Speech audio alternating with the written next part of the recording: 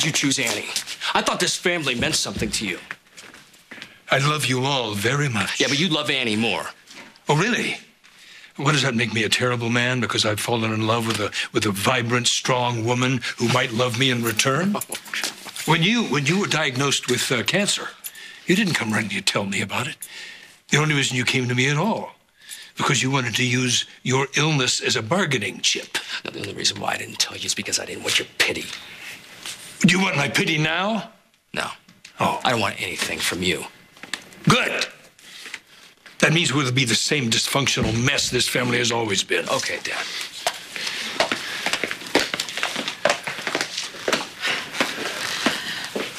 This is brilliant. The old double jeopardy gamut. It can't be tried twice for the same case, so you hide behind the law even though you're breaking it.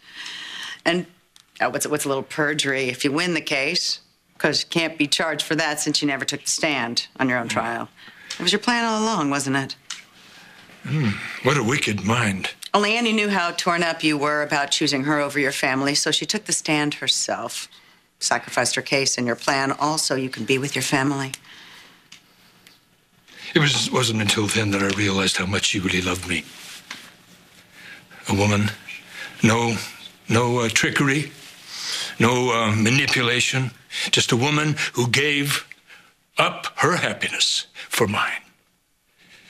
I've been told that I've got to discover the real Annie so I can hate her.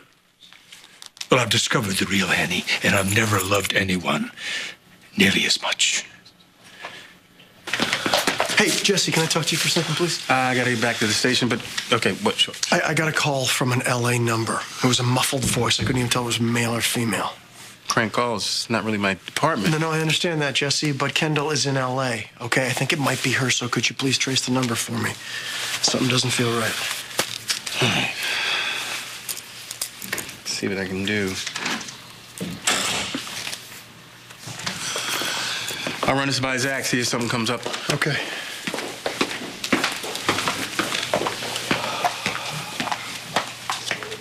Raise your right hand. Do you swear to tell the truth, the whole truth, and nothing but the truth, so help you God?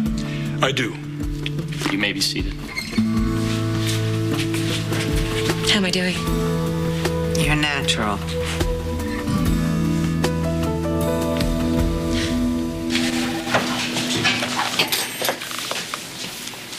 Your father can't hurt you anymore. You'll make your statement. We'll get a restraining order. And I'll take you back to the Miranda Center where you can stay as long as you need. My father will never forgive me. Forgive you? You're not the one who needs forgiveness. You've shown that you have the courage to fight back. Your father can't abuse you anymore.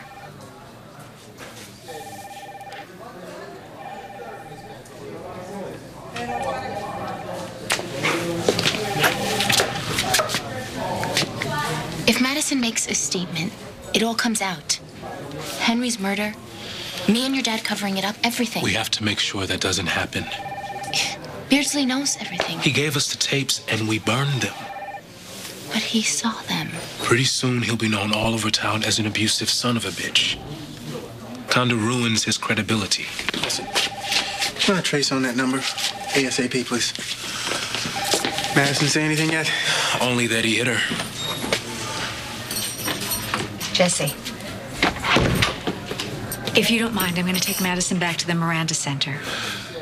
Better idea. Until the restraining order clears, I want Madison to stay with Angela and me. Okay. I mean, certainly there's no safer home than the home of the police chief. All right, then. You keep me posted, though. Absolutely. Thank you. What? You don't believe Madison now you're taking her in? That's a hell of a turnaround. She said nothing. I thought you'd ask about Spike or Ian. She always fought for those boys, always. Fought for them to be healthy, be strong, be alive. And now, nothing.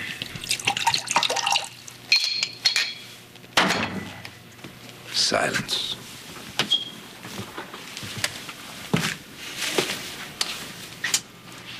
If she had asked to see the boys, would you keep her from them? No. No, you wouldn't. You're not that kind of man.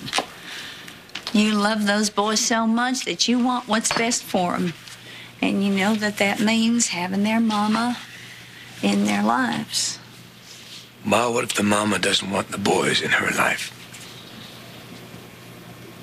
I don't believe that. I think Kendall waited to call, hoping that maybe some of the pain and hurt would be done. Should have fought for those kids. Yeah, you're right.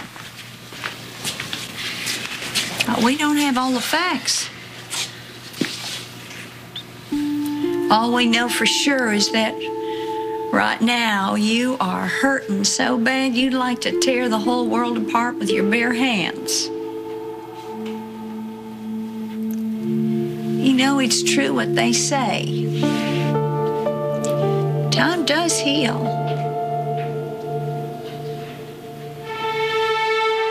Okay, there is one big fat problem with this great plan of yours. I'm in love with Zach. I will never, ever love you. This is insane. This is crazy. Hey, no, don't touch me. Well, maybe it's time for you to take another nap. Leave me alone. I said, don't touch me. You know, someday, Kendall, you might feel differently.